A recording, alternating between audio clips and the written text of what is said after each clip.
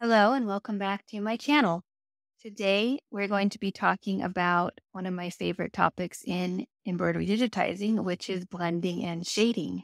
Blending and shading is pretty much the reason why I got into learning how to digitize myself. I just love the way it looks. Blending threads together, all the techniques and textures you can get, it's something I really wanted to learn. However, when I started learning digitizing, I found that blending and shading was something rarely talked about, and I found it very hard to find information on it. There's lots of great resources on the basics of digitizing, especially on YouTube. You see lots of like production level stuff if you're trying to, do names or logos on embroidery. But shading and blending is not a topic much talked about. It is more of an advanced technique, and I think it's more of an artistic thing. Therefore, you're not really going to see it when talking about production, business related embroidery. So, me being all about artistic embroidery is something I wanted to learn. I've taken several paid classes online, and I wanted to share with you what I've learned. So, here we have an example of a piece I created to illustrate blending and shading. I'm going to start off by talking about some theory and rules you need to follow if you're doing blending and shading. Then we're going to move over to the computer where I'll show you in Hatch how I went about digitizing this, and you can try for yourself. First, let's talk about some theory and rules you should be following.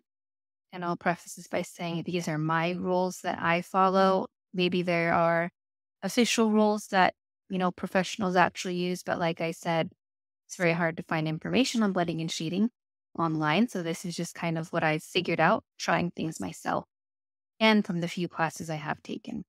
So here we have some example shading that I did real quick to illustrate the technique we're using. The first thing to note is when you are doing this blending and shading, you need to lighten up your tatami fills. So just to give an overview on fill density, here we can see on the far left, that is a full density standard fill. 0.4 millimeters is what most digitizing software will default to. We are going to be using anywhere from a 1 to a 1.5, 1.6 density. And that's going to be here on the right. You can see it's much lighter and you can see the fabric through the stitches. This is what we want. This is one layer of thread. But when you are doing blending and shading, we're going to be piling on 2, 3, sometimes 4 layers. And once you are piling on the different layers, you'll start to get a full effect. So that is what I did here when I did these shaded circles. These are all using 3 layers of 1.2 millimeter density. And as they pile on top of each other, they start to create the full effect and blend. Now, when it comes to the number of colors you're using, I like to use anywhere from 2 to 4 colors. My default is 3. So usually I'll use a light, medium, and a dark color of the same shade.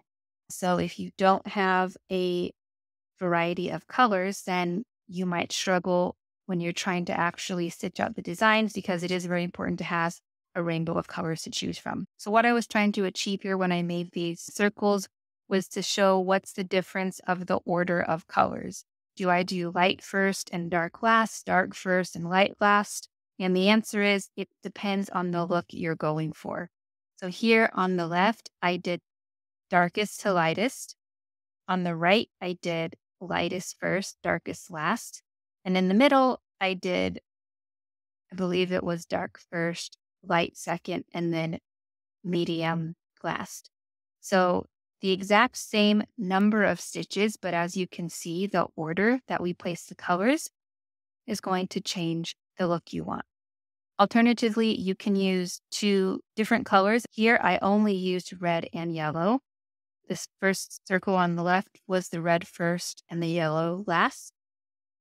This circle on the right was yellow first and red last. And you can see we have 2 different effects. And if you think back to color theory, if you mix red and yellow together, what does that give you? Orange. And you can kind of see here, we do kind of get a slight orange hue when we've blended the red and yellow together. So same rules apply to color theory in art as when you're using it in thread. You can achieve a variety of looks depending on which colors you are mixing. Another rule to keep in mind when blending and shading is you're going to need patience. These designs take a lot longer to create than a normal design without blending and shading because you're piling on layers and layers of color. It could take, 3 times as long as it would a normal design if I didn't use any shading here. I mean, this design, just for reference, took the maybe 6 or 7 hours, maybe more. It's very tedious. I had to take lots of breaks. So whenever you're doing blending and shading, definitely know that it will take you a while, especially when you're new, because you're still trying to learn how everything works. Also, really important rule here, it is my opinion that if you want to master blending and shading, not only are you going to be making the designs in your software, but you have to actually stitch it out in real life. Doesn't matter how good it looks on the computer, especially because we're blending colors here. What you see on screen is not going to be what you get. And in the beginning, when I started, I would sew them out on my machine and the colors just weren't right. They didn't blend right. So I have to go back and refine it. For this design, because this is such a big design, I made some samples first to make sure I wasn't doing anything wrong. So here I just did a quick little sample of the flower to make sure that my pinks were going to be shading correctly. And I thought this looked good, but I didn't like the way my leaf looked. I thought it looked a little flat. So then I went back and I made these samples to kind of see different art styles and also what different orders of the color green would achieve when I did a final sew out. So that's one reason why this did take me so long. In the beginning, you're going to have to do lots of testing. Here are just random pieces I would create over the years to kind of test out blending. A lot of stuff in the beginning is not going to look good. That's fine. As you're going through and making more designs, you'll get more comfortable with the process and you'll understand what colors work, what techniques work, and what doesn't work. So don't be afraid to test your designs and know that not all of them are going to look great. That's all part of the process. Okay, so those are just some basics to keep in mind. Now let's go ahead and move over to the computer.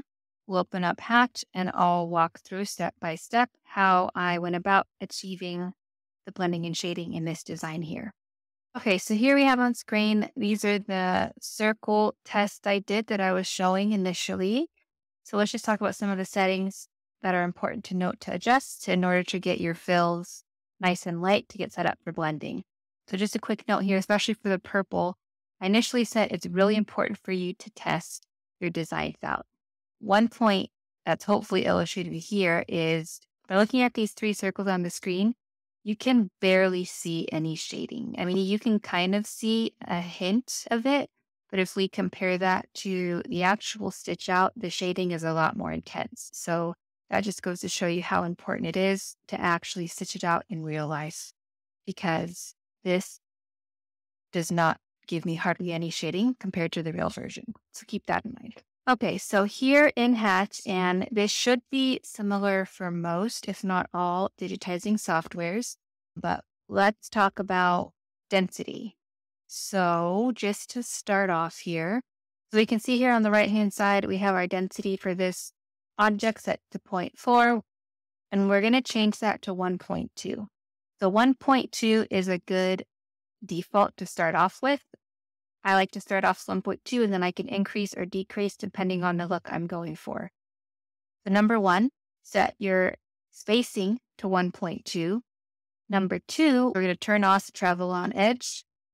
And then under the stitching tab, we're going to turn off the underlay because we're doing light fills on top of one another. You don't really need the underlay to add the stability. And if you have the underlay going, it's going to prevent the colors from blending into each other as you lay on the different threads. I'm also going to set my stitch angle to 0. So when I'm doing blending and shading, 0 is a good default, and then I'll change the angles later, depending on what shape I'm doing. In Hatch, now this setting is going to vary depending on the software you're using, but we want to turn off the setting that's going to automatically connect the closest start and end points.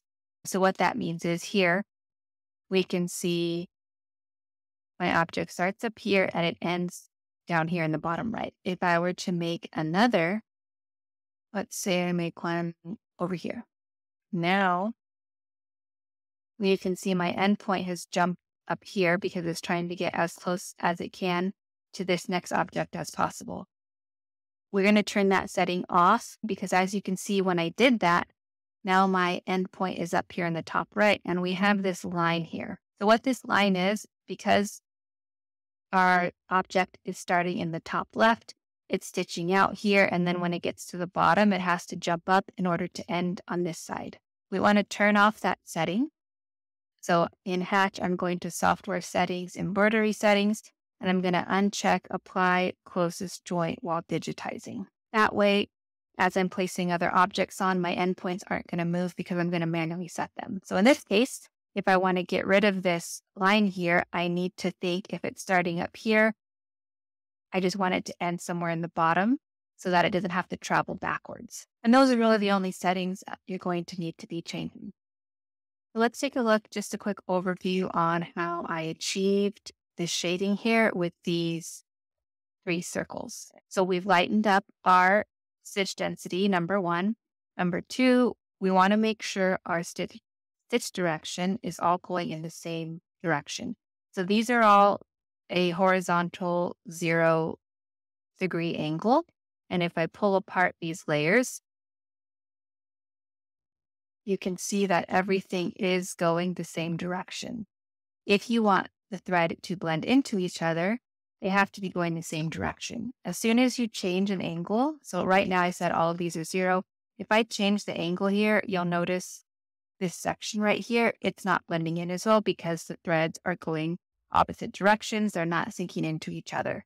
So sometimes you may want to change the stitch angle if you don't want something to blend into each other. But when you do, it's always important to make sure they're set the same. When I was doing these circles here, I was trying to achieve the look kind of when you're taking a drawing class on how do you draw a sphere and take into account where the light is falling and the shading is hitting.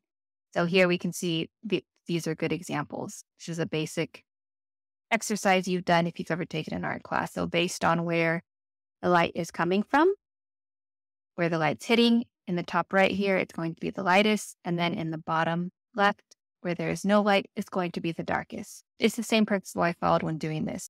And another thing to notice, depending on the density you're using, it's going to depend on how many layers you need. So when using, for example, a 1.2 density fill, if you want a full coverage look, generally you're going to need 3 layers. 3 layers of 1.2 fill is essentially equal to full density fill at 0.4 millimeters. So if I stack these 3 layers here of 1.2 on top of each other, you can see it creates a full fill effect. That's what I did here when I was doing my circle exercise. So let's watch the stitch back and I can explain how these were created. Because I was doing a sphere, I started off with just a circle outline so I knew what my shape was going to be. And then I put down my darkest color, my darkest shade. I did 2 layers of the dark purple. So that was the first layer. And then we have the second layer going across the middle. So as I'm doing this, I'm keeping in mind, ideally, I want to have 3 layers of coverage over an area to achieve the full fill look. So with what's done here so far, we can see this far left side has 2 layers, and this middle section has 1 layer. Now I'm adding my middle color, which was the medium shade purple, and we're going to cover the remaining area. So now we're taking note that the area on the far right is 1 layer. Then we have this layer here in the middle. We have 2 layers. So essentially, I'm noting that these back 2 layers right here are 2 layers. And I need 1 more layer going over it to achieve the full fill look. And that's what I use my lightest color for. So here we have our lightest color going over, and it's filling up this far right area, giving it a second layer fill. So now every layer on this screen has essentially 2 layers over it. As for the very last fill, I did the light color going over the entire section. and it's giving every area its third layer of fill, which is in result giving me a full effect, and I'm not seeing any of the fabric underneath. So if anything, I would say the most complicated part for me when it comes to blending and shading is remembering how many layers do I have on screen, because in a digitizing software, it's going to look very flat. So as I'm digitizing, I'm constantly moving layers to count, okay, 1, 2, 3, and I'm putting them back. It's a little hard to keep track, but it does get easier as you do this more often. Here we have the design pulled up on screen, and I'm not going to be redigitizing this piece by piece because that would take forever. But I will go through layer by layer, explaining the thought process, how I chose the colors I did, and how I went about setting my stitch settings. So let's start off by looking at my first layer, which was the green leaves. So when I did these leaves as my first layer, I did a 0.8 millimeter stitch density, and I actually did have travel on edge turned on. Because this was my base layer and I had the leaves covering the entire section, I was able to leave my travel on edge on, and it made it easier. As you can see, if I turn it off, then I get those lines in the background because the start and end points are trying to join up. But when you have that turned on, then it's always going to travel around the edge to get where it needs to be. When I put all my layers on after this, then I had turned off travel on edge in order to make sure there was no lines. And I'll show you what I mean by that. But the first layer is pretty simple. The reason why I did 0.8 and not 1.2 was because this was a little bit of a darker green against the white fabric. I wanted the density to be a little heavier in order to prevent the white fabric from showing through the bottom. And then I set my stitch angles going opposite to kind of split off, kind of how leaves do. So you can see here, for example, this left part of the leaf was 135, and then the right part was 14. So I just set those kind of eyeballing it to split them out. Then when I did my second layer, I actually came and did the pink before I laid down the rest of my green leaves. So I did my green first, and then I came in and put the pink down just to make it so I had a nice flat surface I was dealing with. I wanted to do the leaves first, but instead of leaving this a big hole where the open fabric could be stretched and pulled, I wanted to set that layer down so it could just be set and not have to worry about it. So when I did this pink layer, I did a 1.5 density, and again, I traveled on the edge because we're doing it all the way to the edges, so the blending on the edges didn't matter. And when I did the leaves and the flowers here, I did apply closest joint while digitizing was turned on. Because I had my travel on edges turned on, it didn't matter. But after I did these first two layers, I had turned off travel on edge and applied closest joint while stitching, and that's where the manual work came in. And let's talk about that with our next layer on the leaves. So with the leaves here, this is when the blending and shading actually starts to take effect. So it's kind of hard to see here. So I'm going to actually change this color to yellow just so you can kind of see where I was putting these stitches down. So in reality, this was like a medium shade of green, but I'm changing it to yellow so you can see easier. So when doing the leaves, and I always find leaves to be hard to get that realistic blending look, I wanted to do a random fill. So I have my first layer down, which is the 0.8, and then I knew on top of that, I would have one more layer in two different spots. So if we zoom in here, you can see I started up here, and all of the yellow layer was done in a 1.3 millimeter fill. And when I was putting this down, I was noting the area that I'm not filling would be placed with the second shade of the green after. So for example, we have this yellow here, and then underneath it, we can see the green. So when I'm putting down my third shade of green, I actually filled it up in all the spaces that the yellow wasn't touching to give it those two-tone shades of blending and making sure that we have the stitch direction going in the same direction it creates that blending effect. So let's zoom in on this one leaf to give more of a detailed look on what's going on here. Look at this first top part. We can see my starting point is here, and then my end point is at the top. So we're not using travel on edge. Let me show you what that looks like. When I turn on travel on edge, you'll notice there is kind of a harder line here. If I turn that off, it looks more open. So if you're using travel on edge in a middle section, if I'm laying another color on top of this, or I'm laying another color right against the edge, it's not going to blend as well. That's why we want to turn it off. However, we need to be extra careful our start and end points are in the right spot. When I did this piece, I was starting here and I knew I needed to end at the very top. If I were to end, let's say in the middle right here, you can see now we have this line coming across, because what this is saying is, and just to illustrate, I'll get this pink color. Pretend this is the direction of the stitch. We have the machine sewing in this direction. It's going. And then when it gets up here, I have my endpoint set down here. So it's going to have to make a line in order to get to the endpoint. And that doesn't look good. So I know I need to set my endpoint here at the very top. And then my second point is going to be down here. And this kind of just goes into pathing and hiding your stitches. I just did a running stitch in order for my machine to not have any jumps or trims. It starts here, ends here, and then it picks up into the next shape, starting at the top, ending at the bottom.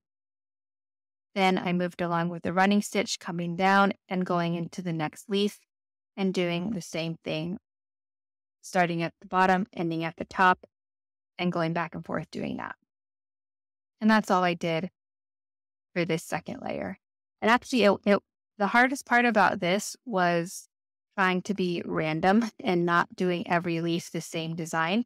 In the beginning, the first one I did, every single leaf was exactly the same in terms of where the shading was, and it just didn't look natural. So kind of have to force myself to mix it up a bit as I go through the different sections.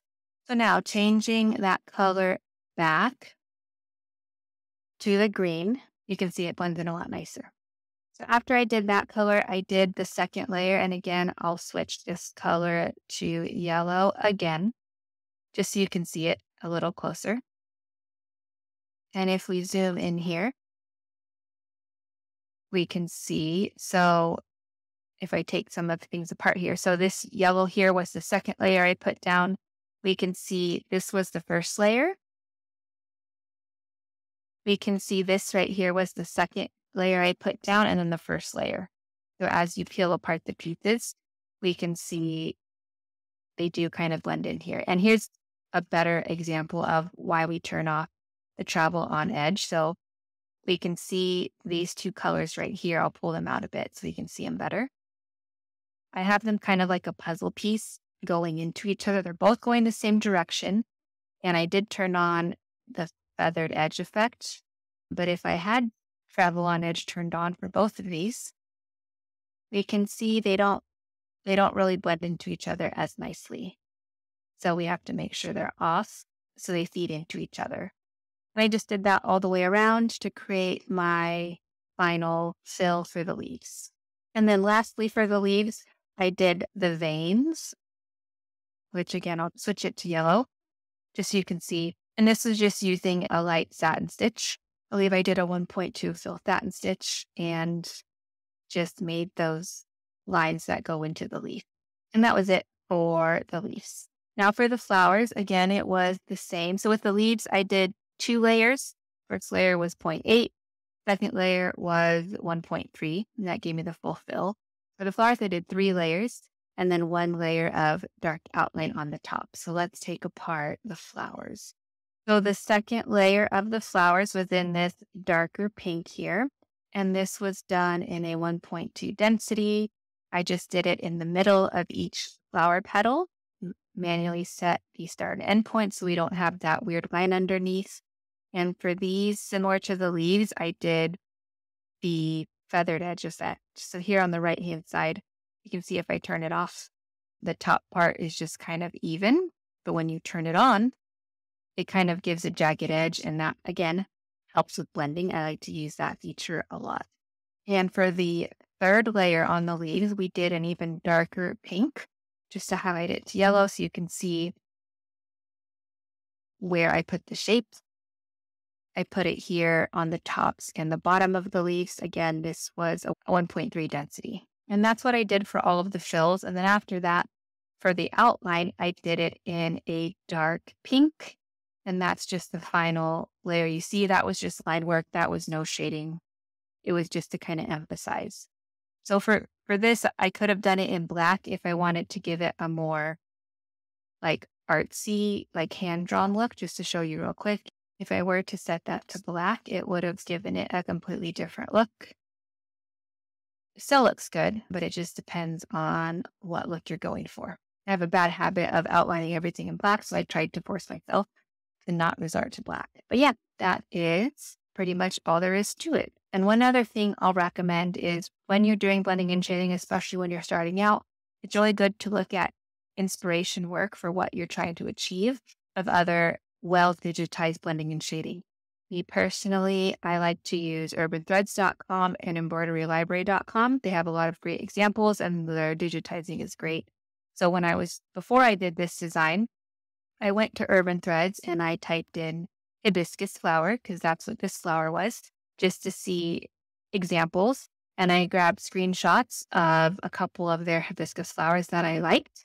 And as I use these as my reference, even though I don't have the actual files for these designs, I'm able to visualize and kind of see, like in this case, how they did the light in the middle of the petal and the dark outline on the outside. I really like that. So if anything, I highly recommend these sites. They're great.